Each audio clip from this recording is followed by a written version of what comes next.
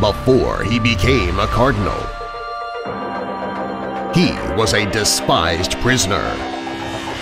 His name is Ignatius Kung. His own country united against him. Yet he stood tall as a shepherd. He suffered 30 years in prison. He underwent tremendous pain. His heart was always united. To the heart of Pope John Paul II, Cardinal Kung. Cardinal Kung was the Roman Catholic Bishop of Shanghai and the Apostolic Administrator of Souchou and Nanking since 1950, a post he held until his death. He was ordained a priest almost 70 years ago on May 28, 1930, and consecrated a bishop 50 years ago, the first native Chinese Bishop of Shanghai, on the Feast of Our Lady of the Rosary, October 7, 1949, after the Communists had already taken over China. Cardinal Kung was created a cardinal by Pope John Paul II in pectore.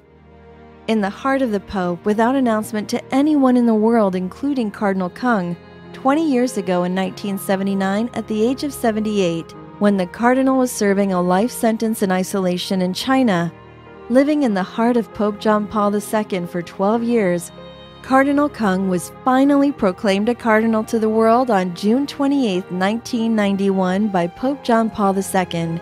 At the time of Cardinal's death, Cardinal Kung was the oldest cardinal. The story of Cardinal Kung is the story of a faithful shepherd and of a hero. Cardinal Kung was a man who refused to renounce God and his church despite the consequences of a life sentence from the Chinese Communist government. The months before his arrest in 1955, the then Bishop Kung stood by his clergy and faithful of China in spite of many offers of safe passage out of China. He was a man who inspired millions of his countrymen to follow his example of fidelity to the Roman Catholic faith and who preserved the Roman Catholic Church in a communist country for the past 50 years. He was a man who became a symbol for world leaders in all countries in their fight for religious freedom. No account of religious persecutions or of any human rights violations in China is complete without a few words about His Eminence Cardinal Kung. Bishop Kung had been Bishop of Shanghai and Apostolic Administrator of 2 other dioceses for only 5 years before he was arrested by the Chinese government. In just 5 short years, Bishop Kung became one of the most feared enemies of the Chinese Communists, a man who commanded both the attention and devotion of the country's then 3 million Roman Catholics, and the highest respect of his brother bishops in China, and inspired thousands to offer their lives up to God. In defiance of the communist-created and sanctioned Chinese Catholic Patriotic Association, Bishop Kung personally supervised the Legion of Mary, a religious organization of the laity dedicated to the veneration of the Blessed Mother Mary. As a result, many members of the Legion of Mary chose to risk arrest in the name of their God, of their church, and of their bishop. Hundreds of Legion of Mary members, including many students, were arrested and sentenced to 10, 15, or 20 years or more of hard labor.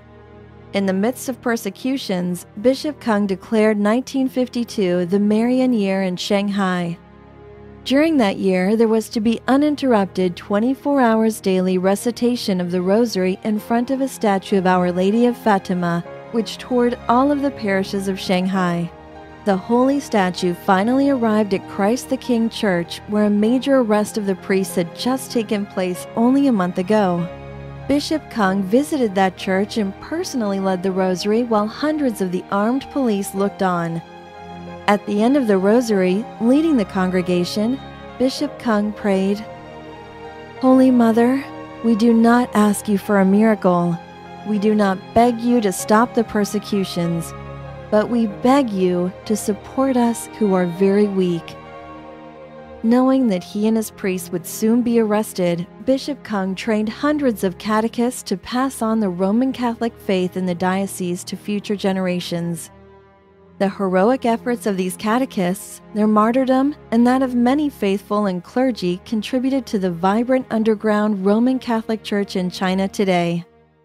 Bishop Kung's place in the hearts of his parishioners was very well summed up by the Shanghai Youth Group in a 1953 New Year Youth Rally when they said, "Bishop Kung, in darkness you light up our path. You guide us on our treacherous journey. You sustain our faith and the traditions of the Church. You are the foundation rock of our Church in Shanghai." On September 8, 1955, the press around the world reported in shock the overnight arrest of Bishop Kung, along with more than 200 priests and church leaders in Shanghai. Months after his arrest, he was taken out to a mob struggle session in the old dog racing stadium in Shanghai. Thousands were ordered to attend and to hear the bishop's public confession of his crimes. With his hands tied behind his back, wearing a Chinese pajama suit, the 5-foot-tall bishop was pushed forward to the microphone to confess. To the shock of the security police, they heard a righteous, loud cry of "Long live Christ the King! Long live the Pope!" from the bishop. The crowd responded immediately, "Long live Christ the King! Long live Bishop Kung!" Bishop Kung was quickly dragged away to the police car and disappeared from the world until he was brought to trial in 1960. Bishop Kung was sentenced to life imprisonment.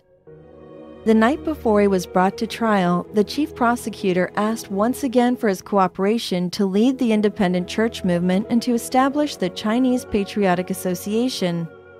His answer was, "I am a Roman Catholic bishop.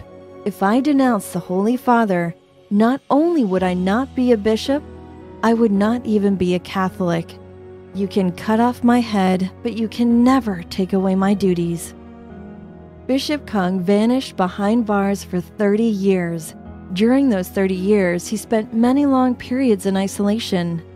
Numerous requests to visit Bishop Kung in prison by international religious and human rights organizations and senior foreign government officials were rejected.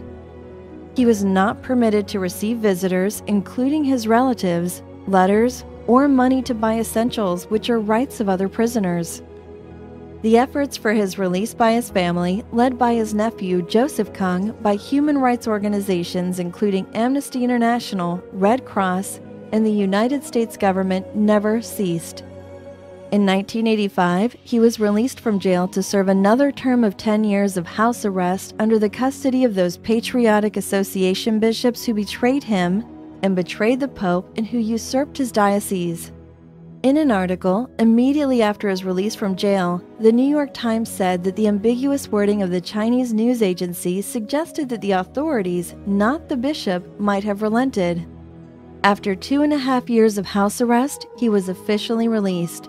However, his charge of being a counter-revolutionary was never exonerated. In 1988, his nephew Joseph Kung went to China twice and obtained permission to escort him to America in order to receive proper medical care. Shortly before Bishop Kung was released from jail, he was permitted to join a banquet organized by the Shanghai government to welcome His Eminence Cardinal Kung, Archbishop of Manila, Philippines, on a friendship visit. This was the first time that Bishop Kung had met a visiting bishop from the Universal Church since his imprisonment.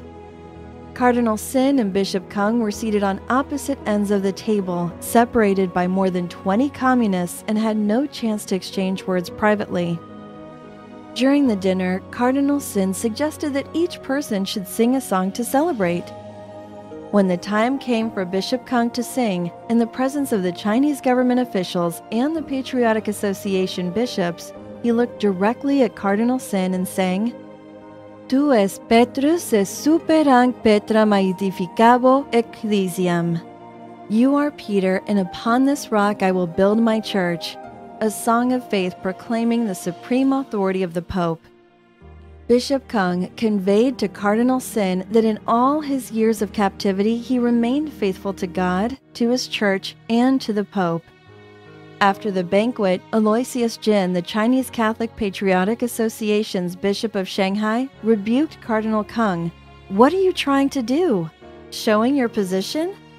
Cardinal Kung quietly answered, "It is not necessary to show my position. My position has never changed." Cardinal Sin immediately carried Cardinal Kung's message to the Holy Father and announced to the world, this man of God never faltered in his love for his church or his people, despite unimaginable suffering, isolation, and pain.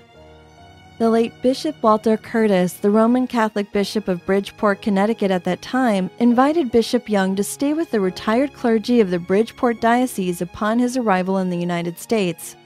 He remained a guest of the diocese, later headed by Bishop Edward Egan, for 9 years until December 1997.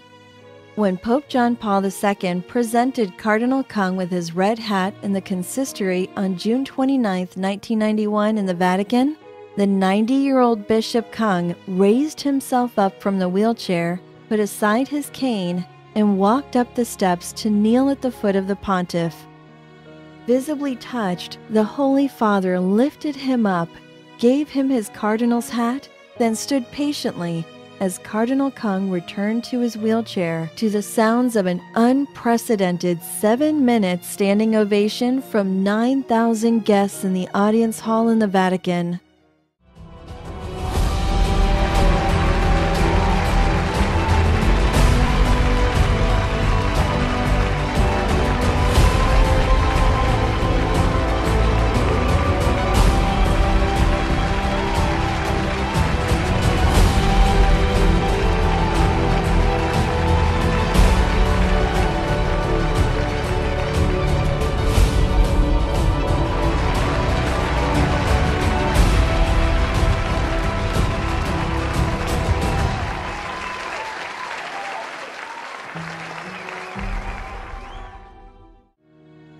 During the past 12 years, Cardinal Kung offered public masses in many parishes, in Catholic conferences, and on TV, gave interviews and homilies in the United States to bring the attention of the free world to the continued persecutions on the Roman Catholic Church in China. He remained the inspiration of the 9 to 10 million underground Roman Catholics in China and the hated enemy of the Chinese Communist government.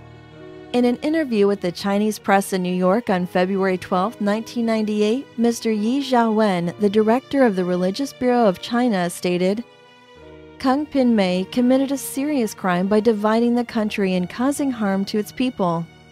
1 month later, in March 1998, the Chinese government confiscated the passport of this then 97-year-old Cardinal Kung, officially exiling him.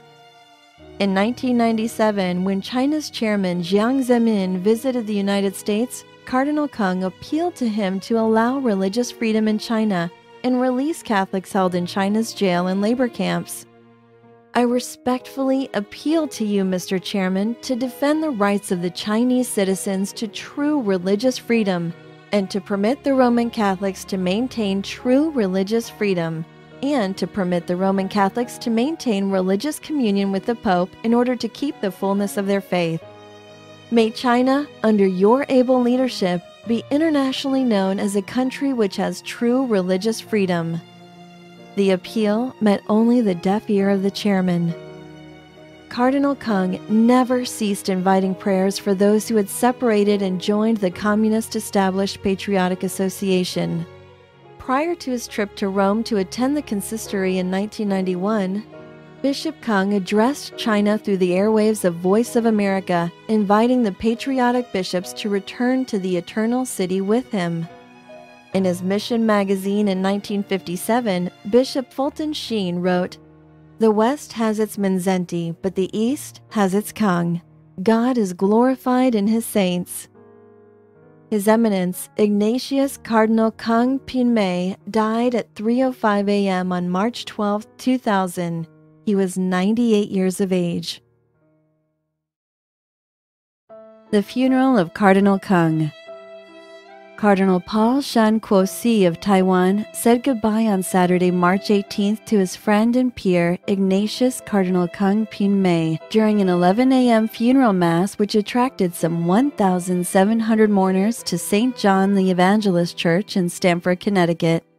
I think that Cardinal Kung could feel, in his last moment of earthly life, that I have fought the good fight. I have finished this race. I have kept the faith. Shan, Bishop of Kasi, said during his homily, in both English and Mandarin, Cardinal Shan praised Cardinal Kung's devotion to God as a good shepherd of his flock and a faithful soldier of Christ. The night before, on Friday, March 17th, as the body of Cardinal Kung, dressed in white lace and golden garments and a mitre, lay in state at St. John the Evangelist Church, the local Catholic community prayed at a memorial mass celebrated by Bishop Edward Egan of the Diocese of Bridgeport, Connecticut. Friends, family, and parishioners paid tribute to the Cardinal at the intimate service. Wreaths and bouquets of flowers decorated the church. More than 100 people of different ethnic backgrounds attended the memorial mass, including some who were imprisoned with Cardinal Kung in China. Philomena C., 67, converted to Catholicism in 1949 and was a parishioner of then Bishop Kung in Shanghai until they were arrested September 8, 1955. She was imprisoned in a labor camp for the next 7 years and then under house arrest until 1978 because she was a member of the Legion of Mary and also because she refused to denounce her bishop, Bishop Kung. Though C. lives in Maryland, she has visited Cardinal Kung many times over the past dozen years while he was in Stamford. "It means everything to be here tonight," C. said after the service. "I lost everything, my house, my family. I was beaten, but I still keep my faith. That's the most important thing. Cardinal Kung was my example." Kristen Kaziak, 47, drove from Front Royal, Virginia to be at the Friday evening service. A longtime admirer of Cardinal Kung, she said she heard of the Cardinal's death and funeral only the day before the wake and immediately got in the car to make it to Stamford in time. "He's one of the greatest men of our time," Kaziak said. "He stood for freedom of religion for millions of Chinese. I am so grateful to God to be able to be here to honor him. There are millions of Chinese who can't be here, so I came for them." Bishop Egan said that Cardinal Kung will forever be in the prayers and hearts of the diocese. "It has been a privilege to host the Cardinal here in our diocese since 1988 when he was released from 30 years of imprisonment in solitary confinement under the communist regime in China in testimony to his faith." He gave a special thanks to Monsignor John Horgan, retired archivist of the diocese, for caring for Cardinal Kung as both confessor and an interpreter. Monsignor Stephen de Giovanni of St. John the Evangelist Church said he was amazed at the Cardinal's incredible gentleness. "I think people were really taken with his fidelity to his church, especially in a time when people are so critical of the Roman Catholic Church," he said. Former President Bush and First Lady Barbara Bush sent a letter which was read at the funeral by the president's brother, Prescott Bush of Greenwich, Connecticut, expressing their condolences to the Kung family. "Despite the adversities that life put in his way," Prescott Bush read, "Cardinal Kung stands forever as an example of courage and faith." The pews at the funeral on Saturday were filled with people who had traveled long distances. Charles Tung, Taiwan's ambassador to the United States, paid last respects alongside Connecticut Public Safety Director Henry Lee, who represented Governor John G. Rowland. "He was a shining example of courage and perseverance," said Tung. "He was a true spiritual leader," said Lee. "Everyone admired him." "He's such a fantastic martyr," said Virginia Craig of Alexandria, Virginia, who came to the funeral with her husband Alan. "He suffered in a concentration camp for 30 years for our faith. He is one of the most wonderful men to have ever walked the earth." The Reverend Stephen Lee moved 7 years ago from his native Taiwan to New York, where he's a priest at Our Lady of Christ in Elmhurst, Queens. "It was very important for me to be here and hear them tell about the Cardinal's life and faith," Lee said after the service. "He took care of his flock and followed Jesus." After the funeral, the casket, which was flanked with lavish flowers from the government of Taiwan, was brought outside the church where the procession of bishops and clergy crowded along the sidewalk. A few of the bishops sprinkled the casket with holy water before it was loaded into the hearse. Shortly afterward, on the same day, Mr. Joseph Kung, Cardinal Kung's nephew and the president of the Cardinal Kung Foundation, was accompanied by his wife Agnes and Monsignor Horgan on a flight that transported the Cardinal's body to California for burial. On Sunday, March 19th, at the Star of the Sea Church in San Francisco, Cardinal Sean and Father Raymond V. Dunn, S.J., a member of the Board of Directors of the Cardinal Kung Foundation, led a congregation of mourners in a bilingual rosary, alternately led by Cardinal Sean and Father Dunn in Chinese and English, respectively. The rosary was followed by a Chinese Low Mass celebrated by Cardinal Sean. The closing ceremonies came on Monday, March 20th, with a Latin Tridentine Mass at the Church of the Five Wounds in San Jose. Some 1,000 people attended the memorable liturgy as their prayers, lifted by the service's glorious Gregorian chant, were perhaps the first step towards the precious gift for the Church in China, the early canonization of Ignatius Cardinal Kung Mei. Immediately after the Tridentine Mass, the Cardinal's body was transferred to a chapel at the Santa Clara Mission Cemetery and placed in a vault above ground. 6 years previously, the body of another Chinese member of the Church's hierarchy and friend of Cardinal Kung, Archbishop Dominic Tong of Canton, had been placed in a vault in the same chapel and also above ground. Archbishop Tong died while visiting Cardinal Kung in Stamford in honor, at the time, of the Cardinal's 65th anniversary as a priest and his 45th as a bishop. Mr. Joseph Kung had also been the person who oversaw the Archbishop's body to the Santa Clara Mission Cemetery. That the bodies of these two Chinese bishops, ever faithful to the successor of Peter and devoted to their flocks in Canton and Shanghai despite all adversity, are interred above ground, express the hope that one day their mortal remains will be transported to China and interred, each at the foot of the altar of his respective cathedral. The same hope was expressed when Cardinal Mindszenty was interred above ground in Austria, and the hope was rewarded when his remains were transported back to Hungary. In the light of the late Bishop Fulton Sheen's statement, "The West has its Mindszenty, the East has its Kung." The hope rewarded by Mindszenty's triumphal return will be completed when China will be known as the Shrine of Cardinal Kung. Cardinal Kung was once asked a question by a reporter during an interview, and the question was, "Is the Fatima message known among Catholics in China? Has it had an impact on the Church in China?" Cardinal Kung replied, "The most effective help for our Chinese brothers and sisters in Christ is prayers.